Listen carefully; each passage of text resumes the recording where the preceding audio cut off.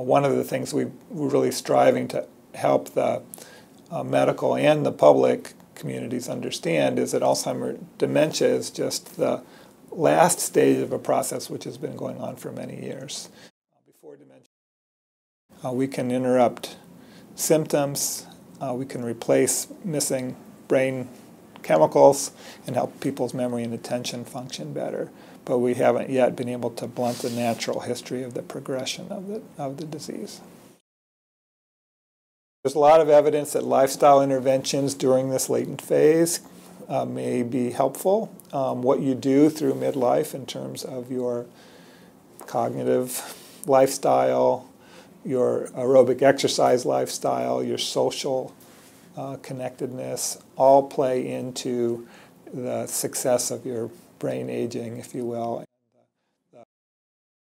I think a great analogy is what happens with HIV and AIDS. If you think about it, when's the last time you heard of someone dying of AIDS? There's just as many people as there always were who are HIV positive.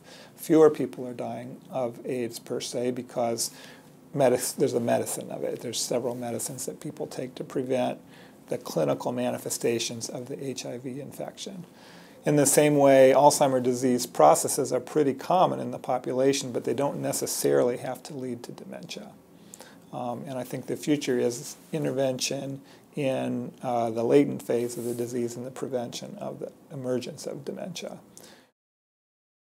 The national goal is to have an effective prevention or cure by 2025. This is something which is now sort of organically built into the NIH budget.